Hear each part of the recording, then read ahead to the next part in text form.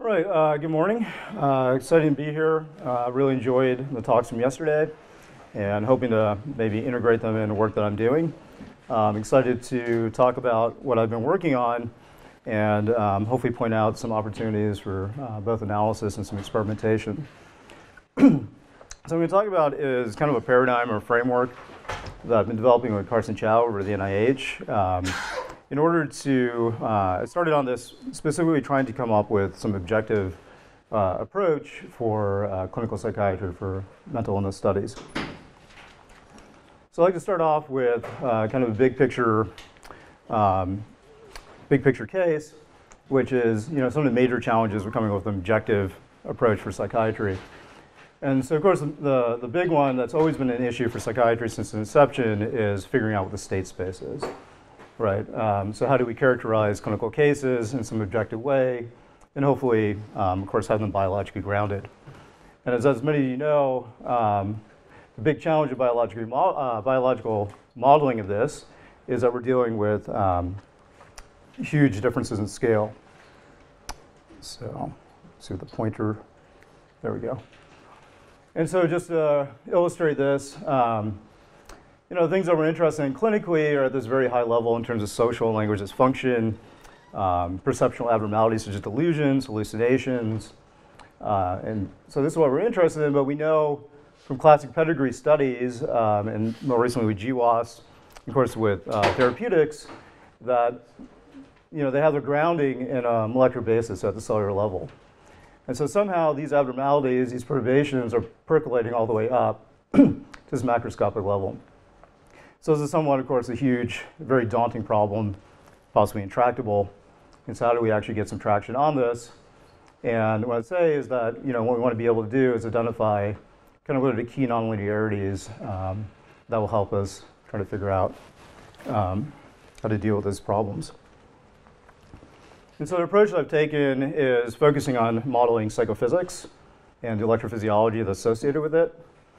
And I think that this is very useful in actually giving us at least some ability to model these complex systems. So I actually want to give a little bit of my background, just to give you an idea why I started on this, where I was coming from. So I actually started as a medical student. I was finishing up my rotations, and I was interested in child psychiatry. And I was really fortunate in order to do some special rotations through NIMH. So I was over at Judy Rappaport's lab, which is a great child psychiatry, schizophrenia group. And I also was fortunate to rotate through Kennedy Krieger Institute, which is historically a great both treatment and research institute that specializes in things like autism, ADHD, cerebral palsy. And during that time, back in 2007, particularly Judy Rappaport, she was working with a group with a number of people on the DSM-5.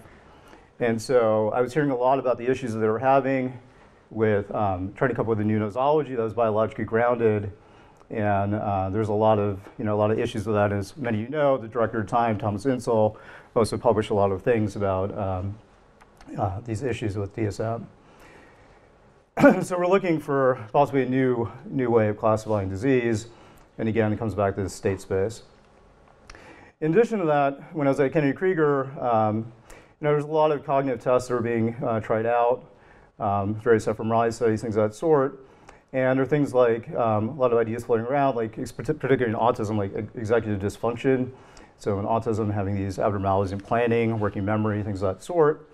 Ideas of weak central coherence. And there's some various kind of word theories, things like underconnectivity of the brain, excitation and imbalance. There's a big researcher in the field, Manuel Casanova. He was doing things like, talking about things like mini-column abnormalities. And so this is, looking at postmortem tissue and autism brains and seeing that there's these histological differences and trying to explain autism features on that. Channelopathies, so this came from protein expression studies showing that there's abnormalities in the expression levels, certain GABA channels. Daniel Geschwin was doing some genetic studies as well, showing abnormalities in GABA, things of that sort. And it was influenced by some of the psychophysics work that Nancy Michu was doing, and a number of other people, as not with Casanova again. And I happened to be working with a great clinician over at KKI, Andrew Zimmerman, who's actually working in Casanova in order to try to figure out how this mini-column or whatnot, how it can manifest in autism symptoms. So that's where I started from. And I was really wanting to make this concrete. So we had all these ideas, I wanted to make it concrete. So I ended up partnering with Carson Chow. So I discovered him, so I was fortunate that he was actually in the area. And so he had done some great work in modeling neurophysiological models of psychophysics. And so we got together, we were talking, and the first thing that we did was we used a very popular model of working memory at the time. So it's about 2000, I think. And so this is a model of, a lot of you know, Kahn, Brunel, Golden Rakesh, Shashaank Wang. So we took this model and we inserted some of these abnormalities, so these channel differences, trying to model these mini-column abnormalities. And we showed that you can explain the psychophysical differences that Nancy Michu was seeing in her experiments. So that's where it kind of started. The thing about this was I wasn't very happy with this model. It had some biological basis, but it had pretty high degrees of freedom. It didn't seem like it was very well constrained. And it's kind of getting to the scalability issue. I wanted to get at what is the kind of the abstract, what's the key thing about these models they want to take away? How can we identify them? And so I ended up pivoting to rivalry modeling, and that's what I'm going to talk a lot about today. And the reason for this, so one, Carson actually had a lot of expertise in rivalry, so that was good. And as I can explain, there's a lot of interesting things in perceptual rivalry that I think really help us to constrain the model space. And in doing this, an important theme throughout the entire work is that we're using kind of a general, we actually call a canonical circuit. I call it a framework mainly because there's actually a number of models that all have certain common features that you can derive from this that are able to explain a large number of cognitive traits. Okay, so now I'm going to spend quite a bit of time actually talking about binocular rivalry just as kind of a special thing. And then I'll get into talk about some other examples as well. So why do we like rivalry? Okay, so first of all, what is perceptual rivalry?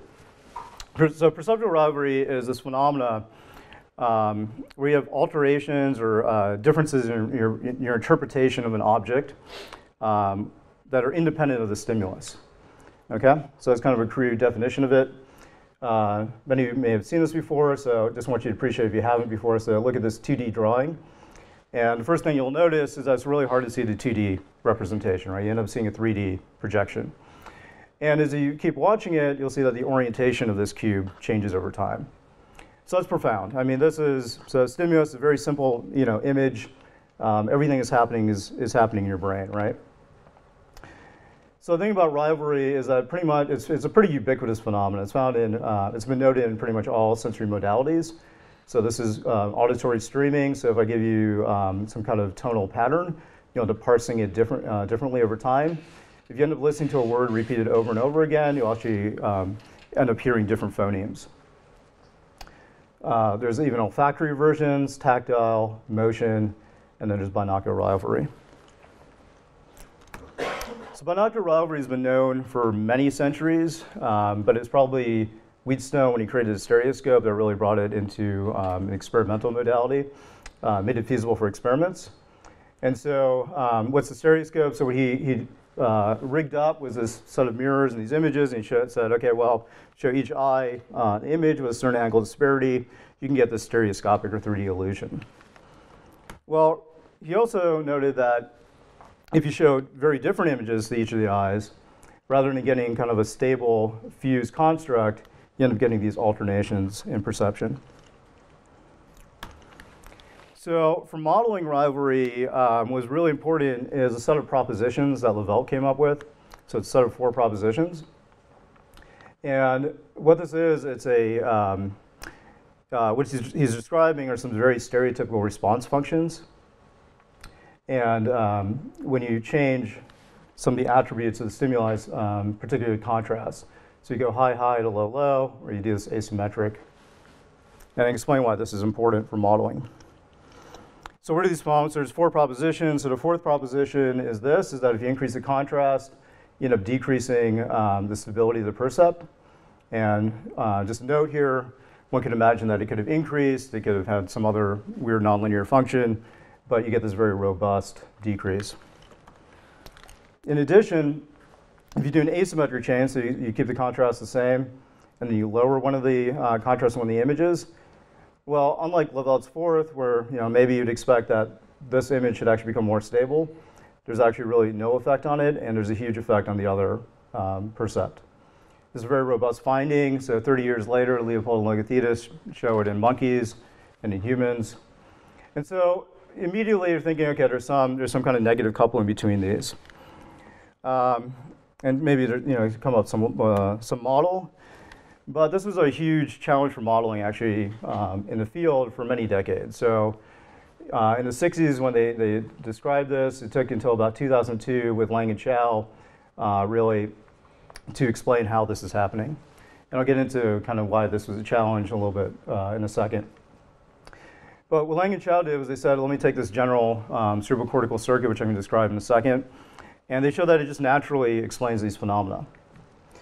And I do have to give credit and point out that Grossberg actually noted this to some degree in '93 as well, and it was in a thesis by Arrington. So Grossberg's done, a lot of work that I think we don't necessarily always recognize. Okay, so what's the model? So the model is really simple. So it starts off with this idea, and so a lot of you are familiar with this, is that we have these pools of neurons, okay? So a lot of early electrophysiology work says to have a monkey presented with an image, and you find these populations of neurons that tend to have elevated firing for that image. Okay, so we group these guys together, and we call this a pool. And then we have some scaling. So importantly, Wilson Cowan in the 70s made kind of an ansatz and approximation and said, well, I need something that's a little more theoretical or analytically tractable. So what we're going to do is we're just going to assume that these are somewhat randomly connected, and we're going to say we're going to re-represent them by single populations that kind of take on the average attributes of their constituent neurons. And so you have this pretty stereotypical Wilson Cowan type network that a lot of us use for modeling. In addition to that, we can collapse it a little bit further and actually come up with a hybrid neuron which has excitatory and inhibitory projections. And as you're doing this scaling, of course, you're losing dynamics. So that's important. But it depends on what we're trying to fit. And what I'm going to say is a lot of stuff that I'm fitting, actually this is kind of the minimal model. If we want to do some of the important stuff that Nancy Capel does, you need to have this kind of two-pool system. And in fact, a lot of the modeling that I do kind of goes back and forth between these levels of description. Okay. So furthermore, in setting up the network in rivalry, this is particularly important, the work by Leopold and Logothetis in the 90s. So what they did was they recorded neurons. So what they did was they identified these pools using these non-competitive stimuli. And they said, okay, now let's record from those pools and let's expose the monkey, have them do this rivalry task. So they found that there was a subset of these neurons. So what we're looking at is the subset of neurons that like this image A, which is color-coded by red. And so they're recording from that and they're showing that you get elevated activity in some population of that that's coincident with when the monkey is reporting. And importantly, this is actually anticipating the motor response as well. It's not just when they're reporting, it's actually a little bit anticipating it. And also importantly for binocular rivalry, a lot of people might think, oh, okay, maybe this is some kind of eye competition that's going on. Well, what they showed was actually a lot of the neurons are doing this, they're correlated with perception or in higher levels of processing, and that are eye, that aren't specific for eye, particular eye. And so this idea of having percept or these pools that are correlated with perception, it's also consistent with kind of delay period activity experiments, Funahashi, Goldman, and Colby. Okay. So, and so finally, what we can imagine then is that we have some feed-forward processing of information that's going to be correlated with more of the stimulus, but then we're going to have these independent, at some point there's some break in the system, and you end up getting this other class of pools that are more correlated with perception. And what I'm showing here is mutual inhibition. This is usually the way we think about mutual inhibition, is that long-range excitation to kind of local inhibitory neurons. Really believe there's kind of a continuum of ways that you can have this. Usually you can always find some electrophysiology experiment that shows different types of wiring. But when we talk about two-layer system, this is kind of what we think about. The important thing I want to point out here is that some people use this model to say things about excitation, inhibition, and balance and try to model that. But these are highly recurrent systems, and so it's really hard to say what an inhibitory versus an excitatory effect is going to be. And so there's usually some effective thing that we have to go after. So I'm just pointing out here, for example, you're having this mutual inhibition, but it's enacted by excitation. Okay. This is kind of a tangent. So in addition to the neural network kind of cartoon, the schematic, we can model the dynamics of the neuron at various scales as well. So this is actually originally what Lang and Chow used. They used a Hodgkin-Huxley type neuron.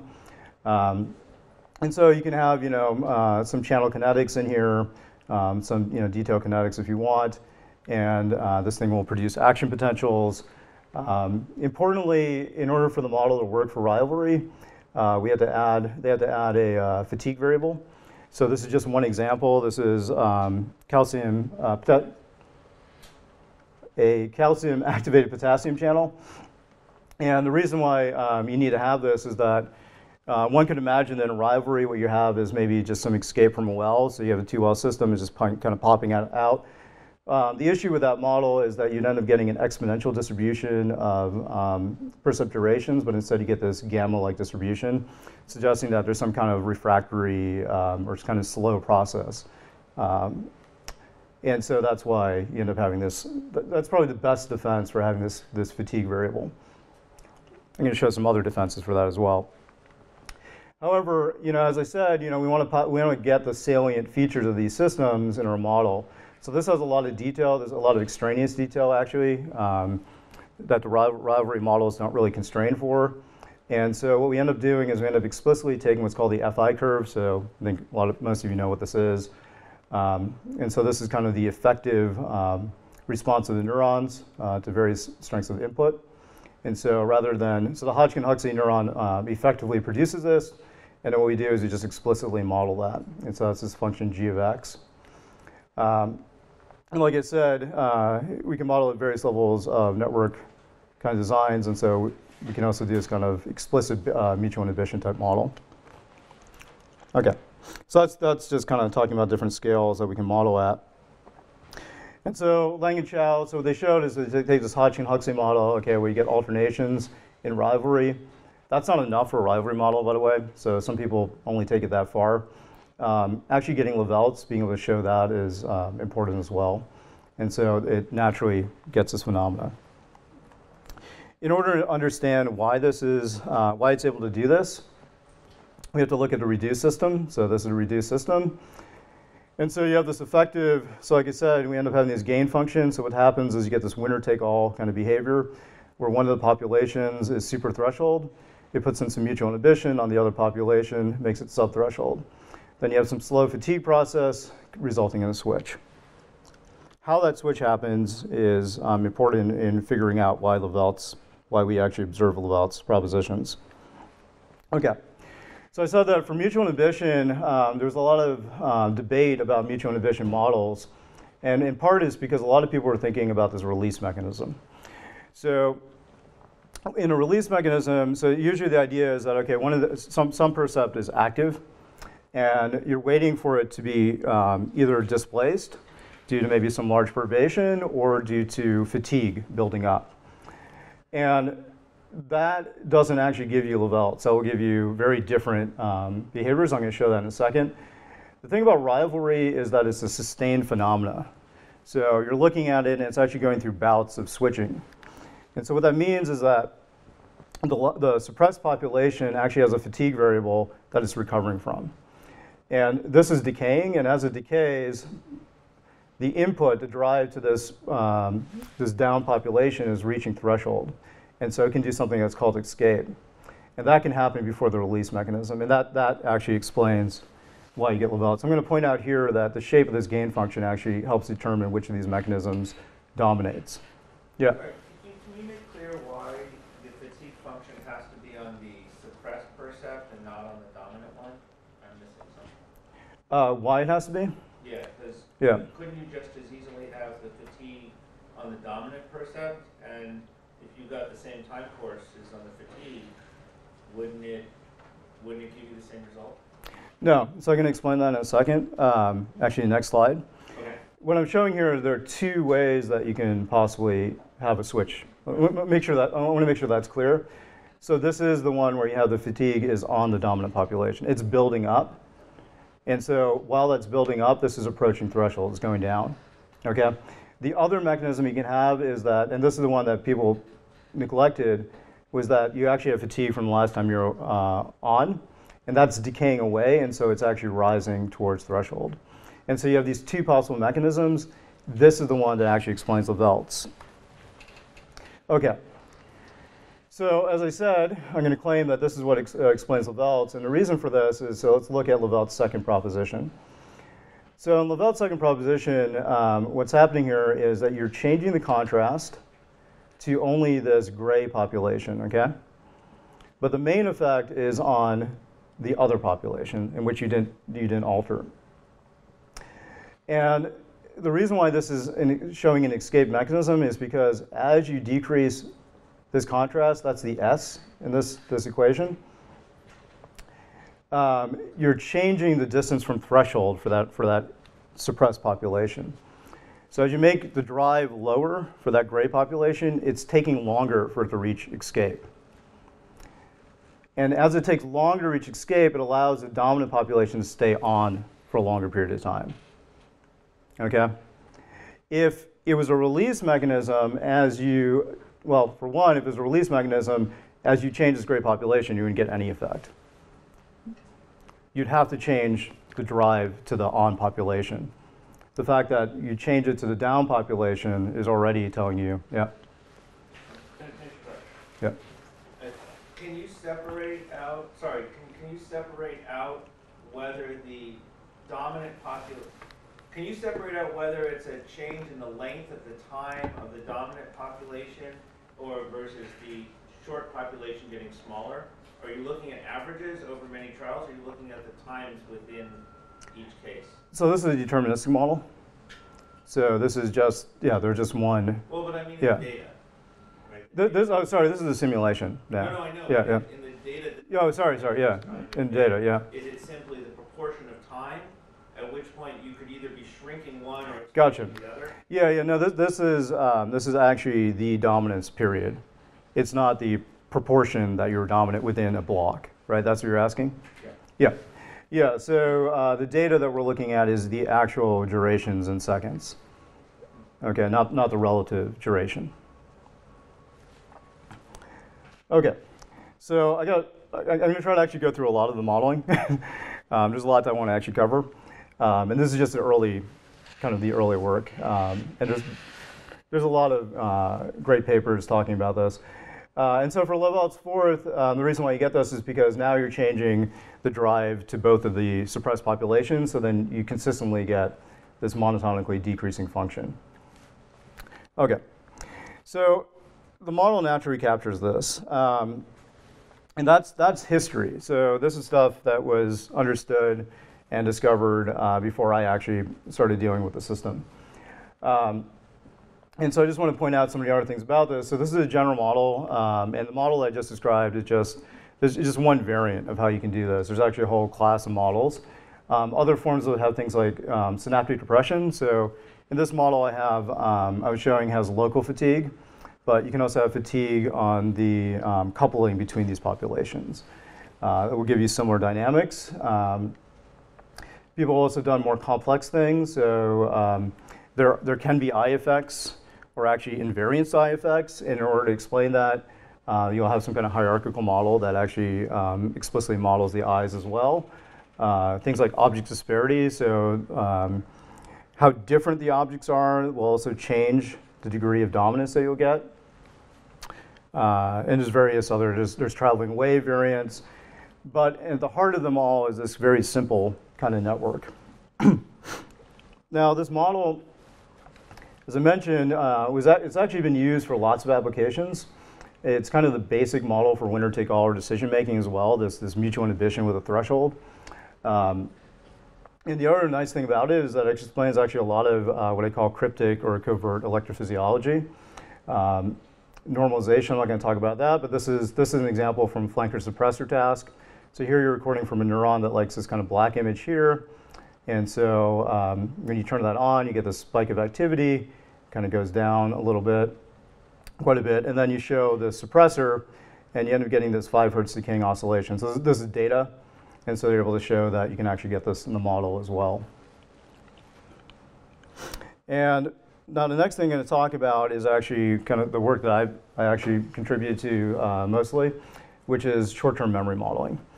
So I kind of, the model that was used for rivalry, actually previous to that, Carson and many others actually used that to model short-term memory and specifically this delay period activity. And that's actually kind of where it started. And then they said, okay, well, if we add fatigue, maybe we can explain rivalry as well. And so I ended up revisiting this memory modeling. And the reason for this is because I was actually trying to come up with an experimental paradigm to test on autistic individuals with autism. So I was trying to come up with a rivalry paradigm, and the one that I chose was actually kind of a little bit different from the static rivalry. And it ended up tapping into this short-term memory phenomena that I'm going to talk about. And I needed to model it to figure out how to actually run this experiment. And in doing so, I learned some stuff about short-term memory. So first of all, this is kind of the classic thing that a lot of people try to model a long time ago. So this is a oculomotor delayed response task. So what happens is the monkey fixates, the target appears, you're not allowed to look at it until the fixation cue disappears, and then you look at it. So if you record from PFC or lateral and parietal LIP areas, we end up seeing, in some cases, is this elevated delay period activity that's tuned to the target, okay? So a lot of people have shown this. However, there's been a lot of debate about this delay period activity. And so, for example, Miller in the review has shown that if you have a very trained kind of situation, that this delay period activity is actually very close to baseline. Shafi and others show that, again, this delay period activity can be very close to baseline, as also could be highly variable. And this is spatial memory. If you look at object memory as well, you can get this delay period activity that's really, again, close to baseline. So I'm just talking about those two. So those are two things I'm going to try to capture in the model. But importantly, I'm trying to capture these things, which are kind of really interesting about rivalry. So rivalry has memory. So what's the how do we know this? So if we take binocular rivalry and we show it, you get alternations in perception. Then you turn it off. Then you turn it back on. It turns out that the most likely percept you're going to perceive was the last one that was on. So this is profound for a number of reasons. So the first one is that this is an experiment that doesn't require the subject to memorize anything. So it's just a natural memory that's being, that we're discovering from the system. The other thing too is that rivalry has a fatigue variable. Its long time variable is a fatigue variable. So if anything, what you'd imagine is that when it comes back on, you should get anti-memory. It should actually switch. But phenomenologically, that's not what happens. And this has been known for many decades, but perhaps it was Leopold's experiment that really showed how robust this was for rivalry across many different domains. So this is a motion version, this is binocular rivalry, Necker cube, et cetera. And so this is the normal transition rate histogram. And when you introduce these delays, they massively slow down. Okay, so that's one interesting thing. There's more interesting things. So the other thing, which you probably, if you ask anybody on the street about memory, is that the longer the delay, the more likely you should forget, right? That's not what happens in rivalry. It actually is more robust. So this is just a null. And compared to the null, what we're looking at is as we increase the blank duration, the reversal rate is decreasing. So it's becoming more stable. So we need to be able to explain that. Okay. And so this is actually what I was working on. So I'm gonna talk about the quartet, because it actually adds even more constraints. Okay. So hopefully I don't give anyone a seizure here, but so I just want you to watch this for a little while. And so some of you are going to see back and forth motion. Some of you are going to see up and down motion. One great thing about doing rivalry talks is that you get to show illusions. And I want you to raise your hand if you see a change in the motion. I do. Okay, excellent. Okay, some of you might not see it. It takes sometimes quite a long time. Actually, that's the thing that we also try to model. Okay, so what's happening in the quartet? So quartet is actually alternating between these still frames, okay? And in fact, what you're seeing are blinking dots. I mean, what's being presented are blinking dots, but the motion overrides that. So there's two types of illusions. So one of them is that you get something called apparent motion. And the other illusionary phenomena, or perceptual phenomena, is that you have rivalry. So it switches direction, okay? And we were doing these experiments because we thought that this would be kind of easier to report than binocular rivalry. If you do binocular rivalry, it's a little bit hard to report on. But what we discovered was that we ended up getting this, it seems to be this memory effect. So as you change the frame rate, and here what I'm showing is how long the still frames are on for, you end up getting this nonlinear increase in the percept duration. And what this is actually telling us is that so Leopold actually ran these experiments also with the quartet, but what he did was he introduced a third frame, which was a blank. So he showed the quartet, it's on, it's switching, and then he put in a blank, and then he showed that stabilized the percept. Well, it turns out for the quartet, it actually naturally is kind of a memory phenomena. And what's happening is that the important input's actually the switch between the frames. And while the frames are static, that's actually kind of more like a blank period. And so that's consistent, that gives that makes this picture consistent with the memory experiments. Okay. And so we wanted to be able to model that. The other thing about the quartet, the reason why I'm introducing this is because it actually has an additional phenomena, which are accelerations. We call it habituation. But if we fix that frame period and you're just observing or reporting on one of these movies, the percept durations will actually accelerate. They'll become less stable over time. And I was able to easily corroborate this because I was talking to other experimentalists, and this is a nuisance for people who are trying to actually do experiments with the quartet. They actually don't like this. It's kind of an annoying thing, but it's a feature for us for modeling. And we ran those experiments on a number of naive subjects and were able to show that's a robust phenomena. Okay, so in order to get into the modeling, these are our constraints. So what I want is I want a model that can do delay period activity, but it's variable. It's a variable amplitude. The other thing I want is a model that can show increased perceptibility with increased delays, and also have this, we call it habituation in paper, but kind of an acceleration, okay?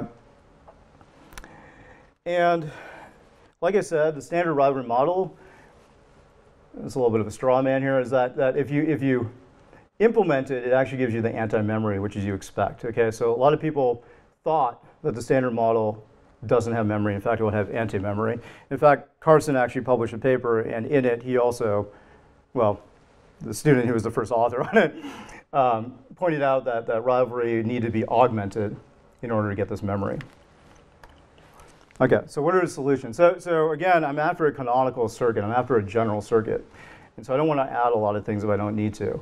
And so do we need to add anything is the question. So I kind of lied in a way. I said that a rivalry model is kind of the same as a short-term memory model. It isn't. There's a parameter that we drop out when we model rivalry, and that's recurrent excitation. And so, the standard rivalry model, you have some solid node bifurcation that gives you this multi-stability. So you end up bending back the gain function. We avoid this in rivalry. A lot of, not just us, but a lot of modelers historically avoided this because you can get something called what has been called rhythmogenesis. So rivalry itself is an alternation in perception. But what can happen is that you can also have oscillations in the dominant population. So you can get period doubling, you can get some weird statistics that haven't been observed empirically. I will caveat that and say that I don't think anyone's actually deeply looked to see if those statistics exist or not. But in general, it was avoided. So you can put in recurrent excitation, but then there's some fine-tuning that you need to do. And all of these I'm going to say are plausible. So I'm not dismissing any of them. The question is, do we actually need to do this? Another thing is that we could add a facilitation current instead. So actually in short-term memory modeling, rather than having this kind of biasability during recurrent excitation, a number of people will actually model it as a subthreshold calcium current. And that's fine too as a model for memory. The only issue is just that you may end up running into more complications because now you're competing against this fatigue variable. And so again, you run into how do you tune the parameters. And in a way, we accidentally discovered another form of memory. We call this topological memory. And it turns out the standard rivalry model actually can have memory. It's an implementation issue. So the way that people have historically modeled or implemented the model, it has this anti-memory. But it turns out that if you have mutual inhibition and a threshold concave activation function, so I mentioned that the activation, the shape of that's important for getting Levelts. It's also important for getting this robust kind of memory. And so these are various ways that people have modeled the gain function. So this is a threshold linear, piecewise linear function. This is actually not good. It doesn't explain Levelts propositions, even though it gives us some analytical tractability. Another one that's very popular is use a sigmoid function, or its extreme version is the heavy side. And this will actually start giving you things that are not Levelts. And it also is not great for memory. This memory mechanism I'm going to talk about. This one is pretty good. These are sufficient conditions. I'm not going to claim any necessary conditions, but this works. And there's another additional thing that we need to add that I was saying that often gets neglected. So, and that's that these neuronal systems aren't quiet. They're not getting, there's no absence of input during the off period. They're always getting some kind of input. And so if we take that into account, we're able to actually get this memory. So what it is that you turn the system on, and so you have stimulus on, and it always has a little bit of background input as well. And the background input's enough in order to maintain the asymmetry in the dominant state. And so when you turn it back on, you're basically shrinking and expanding, shrinking, expanding, shrinking, expanding in order to get this. Okay, so the other thing too is if you don't like running the system, so what you're doing is during the off period, you're saying, okay, well, there's a little bit of an on for some kind of constant that we're going to add to the equations. But if you don't like that, it turns out that zero mean noise is sufficient to capture this memory. And that's because the neuron is a rectifying function. So it can take the zero mean noise and it turns into a positive input. In a little bit, it's kind of how the balance state, which I'm going to talk about, how it works as well. And so that zero mean noise, so this is another interesting attribute, is that noise is actually stabilizing the memory. Okay, so topologically, so why do we call this topological memory? The reason is that this is one kind of common bifurcation diagram for the system. You get this pitchfork bifurcation. So what we're looking at is U1 being greater than U2, so that means that's U1's dominant, or U2's dominant. So you have this parity. And when the system's on, you get one of the two asymmetries. And then when it's off, because of the concave function, you can actually prove that you can be arbitrarily close to zero and maintain this asymmetry. Okay. Not only that, but the system's various versions of the model all give you this increase in stability as you increase the duration. So I'm going to quickly summarize why this happens. So in the system, what you're doing is you're competing, you have this U fixed point is competing with the fatigue variable. Okay, so that really gives us a lot of the dynamics. And so the reason why the memory becomes more stable with bigger breaks is because you're not letting the fatigue variable build up. The fatigue variable is a function of the activity, and so you're kind of pausing it if you bring it to a very low level. And one of the arguments about the short-term memory modeling with persistent activity is that baseline or being near baseline is bad for memory. This is actually an argument against that. It's actually saying that being close to baseline is actually reducing fatigue, and that's actually helping stabilize the system. What else? And so that's the reason why the bigger delays, you get a bigger, this nonlinear increase in the stability. This is really important for us. We didn't know this until we did the modeling. We were already running pilot experiments, and when we discovered the mechanism for this, we realized that one of our parameters dropped out. Because what's happening in this is different from sustained rivalry. This is actually a release mechanism. So what's happening is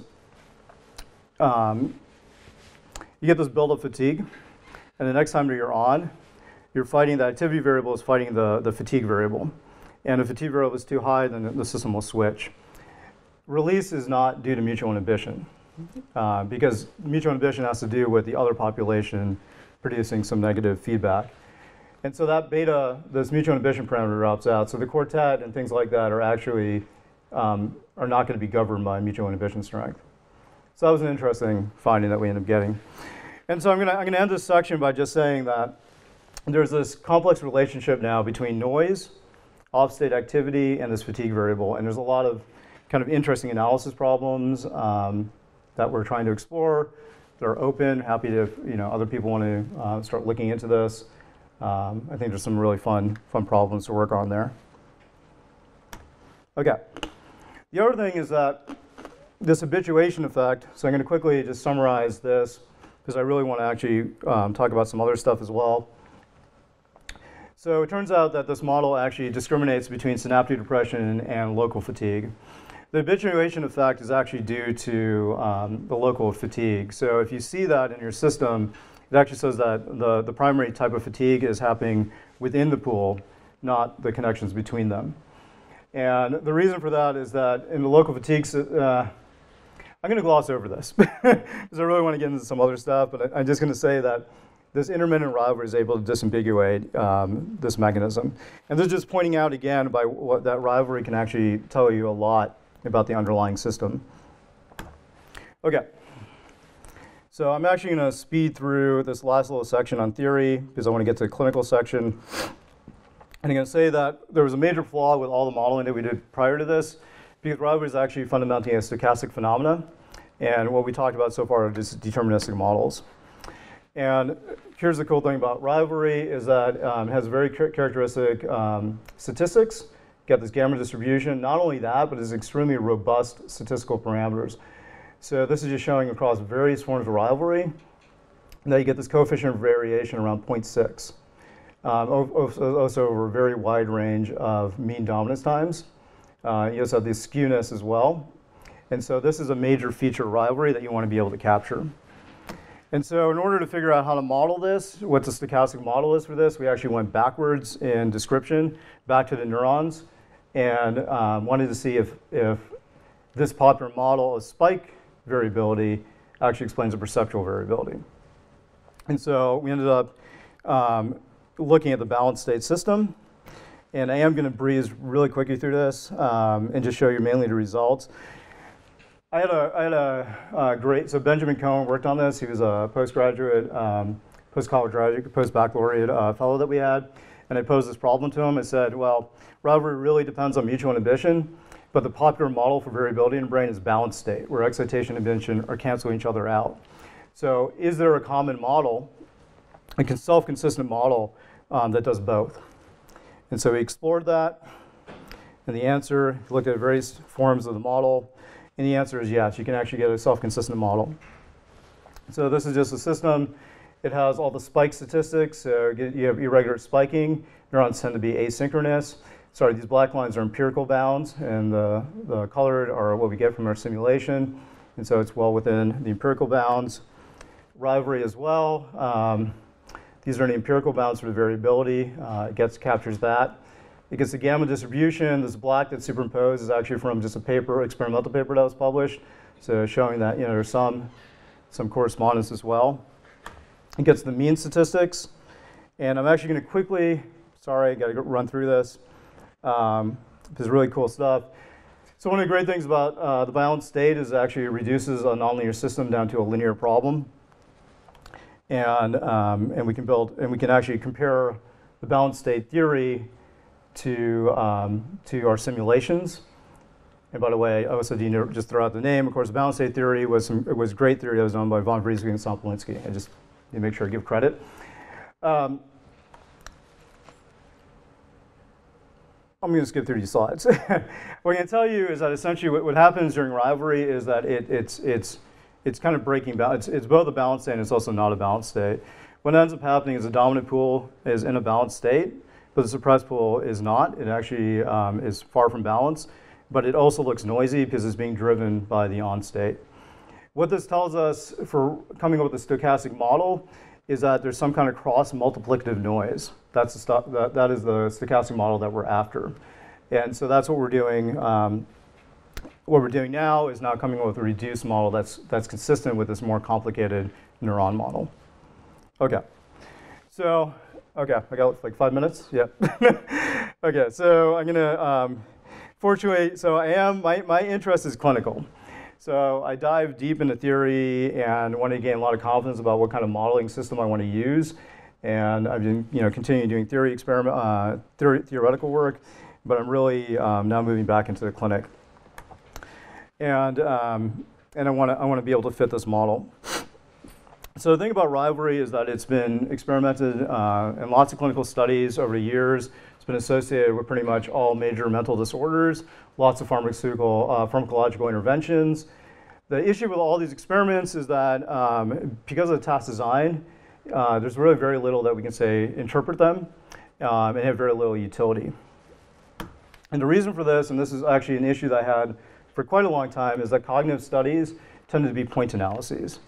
And as we know, this is a problem, is that you can't get anything, you can't say anything about these curves if all you're doing is you're looking at points. There's lots of other complicated things about cognitive studies as well.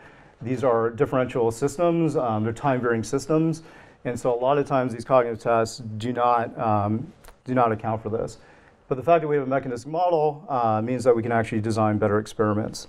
And so whether you use the model I'm interested in, this framework I'm talking about, I'm really trying to hope that people will start redesigning these experiments. Okay, so what I'm working on these days is actually machine learning. And I just want to point out some important attributes. So if we have a differential system, equation system, a time-varying system, it looks different depending on the context, right, that we probe it. And that's important to point out. I can really explain all that. But just to give an example of this, let's take, this is the ODE system that we're interested in, that we're saying is our canonical system, let's say. So for rivalry, you can take a lot of the understanding mechanisms, and what it turns into is a different function. And it's important to know that it turns into this different function and how the parameters relate within that function. Because if we just fit rivalry, we're just going to fit this thing. We're not going to actually fit our ODE system. So that's where the math comes in, is being able to translate back and forth between here. The other thing that we can do is, once we have some certain expressions, we can come up with some theoretical ideas of how identifiable this system is. And I'm just going to throw out there, it's theoretically you can identify 14 parameters in rivalry. The other nice thing about doing machine learning on this is that since this is a general model, you don't need to just use rivalry data. You can actually augment the system using other types of tasks. So you can do flash suppression, you can do winner-take-all, you can put all that data in and try to fit the same ODE system. So this is the rig that we're doing. This is what we set up. So we're using a smartphone app. We use a VR rig. And right now we're doing self-report, but we're also looking at coupling that with EEG, getting some promising things with that. The other thing too, so personally I think automatic differentiation is a really magical, awesome computational tool. But whenever you can write down the gradients explicitly, it's way faster.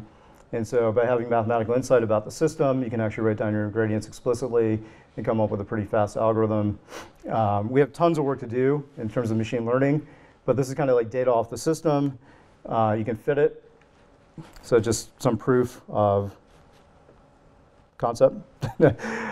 I got 2 minutes. Okay. All right, sorry I'm breezing through all this. So how do you use this model? Okay. I think it's really important. So I want to apply this to the clinic. The thing is that the things we're interested in, bipolar disorder, things of that sort, their time constants are way longer than what I'm modeling, right? So the way that I imagine this is that I have some effective parameters I think describe cognition or classic cognitive traits really well. And I imagine that these are actually my latent variables. These are the things that are going to describe who you are right now. And what I want to do then is fit that and track people over time in order to get these longer trajectories, see what that looks like.